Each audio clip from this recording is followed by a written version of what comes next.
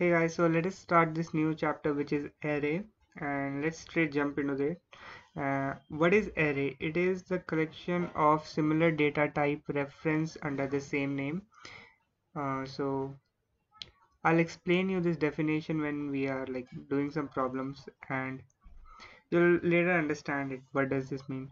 Okay, so let's talk about need for arrays. Okay, so let me open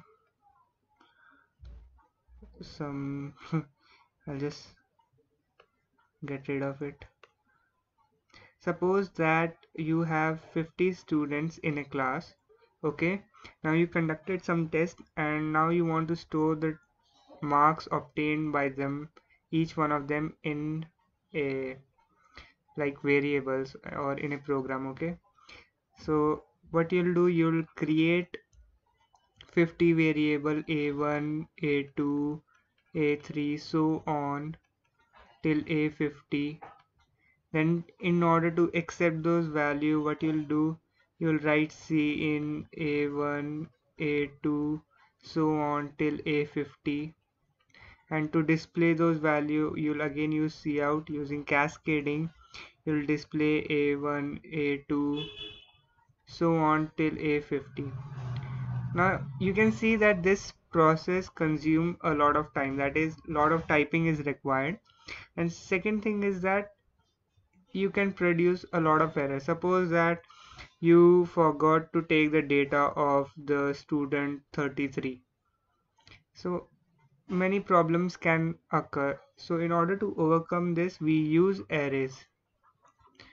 So just if you want to replace this line using arrays, how you will do, you will write int.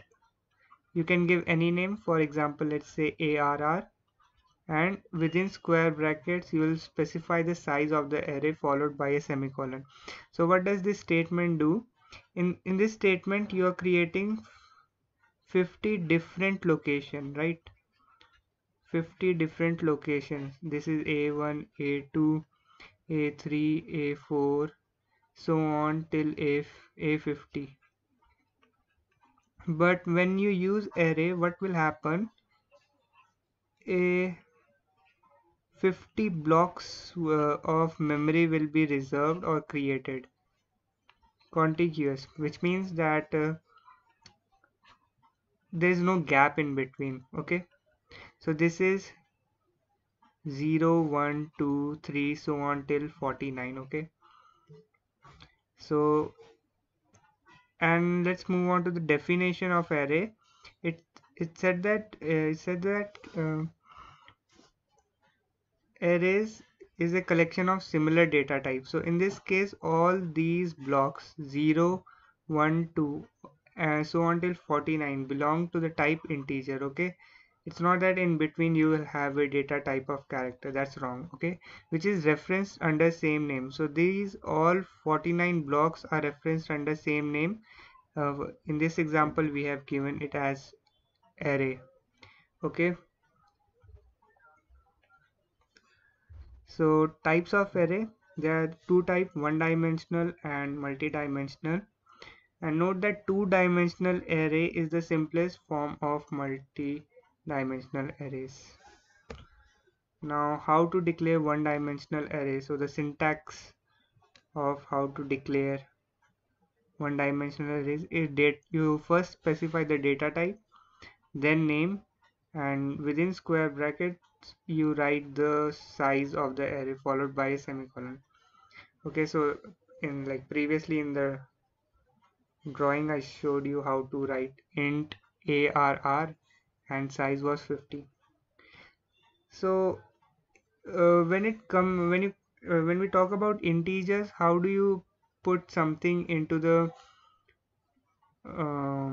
variable? You use cin and the name of the variable, and similarly to display you use cout.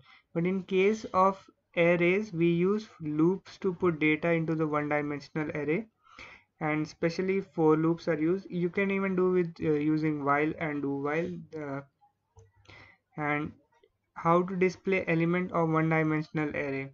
So we use loops to display data present in the array. Okay, so in both the cases, if you want to put something into the array and if you want to display the data or the information present in the array, we use loops. So let us write a program to in order to understand these above concepts and definition uh, properly. So write a program to create a one-dimensional integer array and feed some number in the array and display the content back to the screen. So let us open Turbo C++. So let me make it full screen. So we need just two header file, iostream.h, and we'll include conio.h. So why are we including conio? To use the functionality clear screen, clr scr function, and get ch function. Get ch stand for get character, and we are using iostream for cin, cout. Okay, functionality. Now what are header file? These are preprocessor directories or libraries. Void main, and open the curly brace for the main, and we'll write clear screen. From here we'll declare a one-dimensional array int arr of, let's say the size is 5. Okay, so what is this called? This is called declaration of one dimensional array.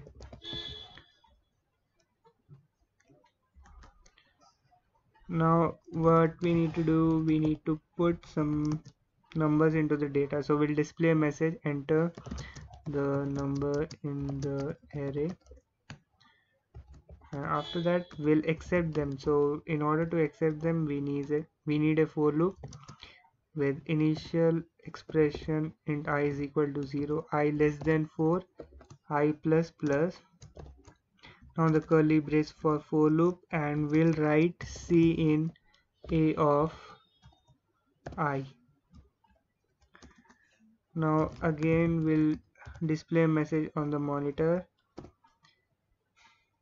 numbers present in the array are, and we again need a for loop. We don't need to declare extra variable, we'll just write I is equal to 0, I less than 4, I plus plus. Open the curly brace for the 4, and within this for loop we'll write cout arr. Sorry, instead of a you need to write arr of I, and we'll give some space as well so that the output looks good.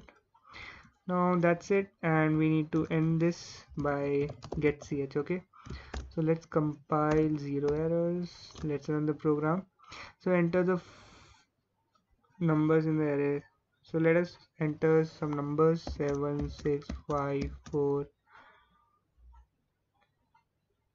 So the number present in the array are, oh sorry guys, instead of 4 we need 5 here. Same here, 5. So let's compile it. 5, 4, 3, 2, 1. So this is the output. So I'll explain you guys how this program is working.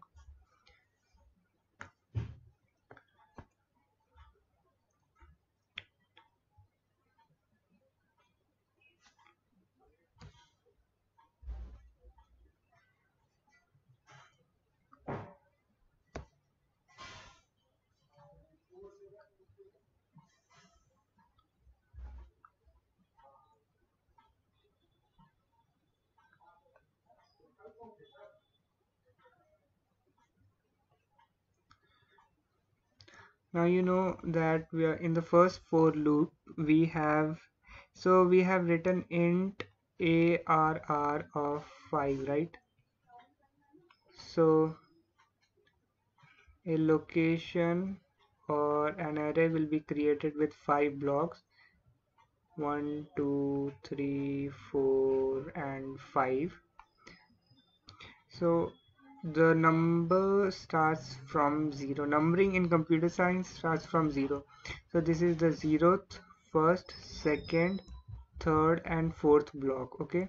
So if you'll count, this is nothing but total number of blocks present in the array is 5.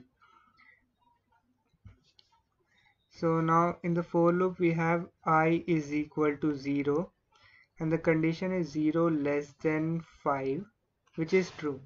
So within the loop we have written C in arr of I. What is the value of I? 0.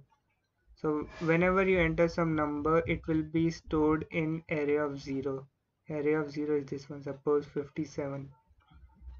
Then we'll increment the value of I. So I will become 1. So now I will execute with value 1, 1 less than 5, which is true. In the body we have written C in array of, what is the value of I? It is 1. So array of 1 correspond to this block. Okay, so whatever you'll enter, it will be stored in array of 1. Suppose 2 will be stored in array of 1. Now I will be incremented, I plus plus 2, 2. Now I is equal to 2, 2 less than 5, which is true.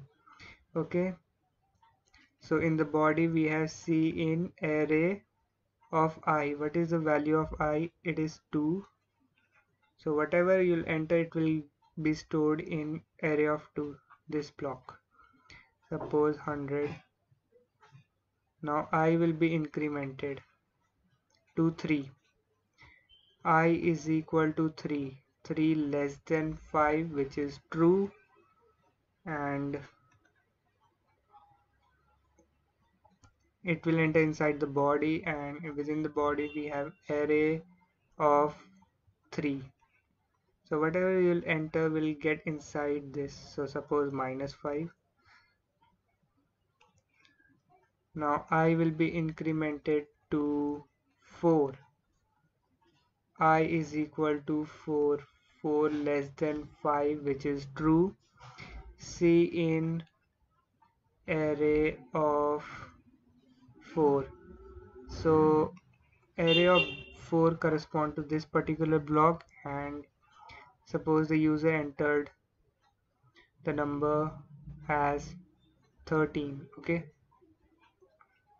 now I will get incremented to 5. Now I is equal to 5. Is 5 less than 5? Which is false, because 5 is equal to 5, right? So now this for loop will break, and the compiler will move on to the next line, which is enter the number present in the arrays. Then again the for loop will start executing with initial expression I is equal to 0. So now you know why we have this initial expression less than 5, because how many in array the numbering of the block starts from 0 to 4. Now array the size of this array is 5, so that is the reason why we keep the test expression less than the size. Okay, because the numbering starts from 0. Now I is equal to 0. Is 0 less than 5, which is true. So we have written C out array of I. What is the value of I? It is 0 with some space. So considering this as our output screen, so what is stored in array of 0? It is 57. So 57 gets displayed followed by some space. then I is incremented to 1. 1 I is equal to 1, 1 less than 5, which is true.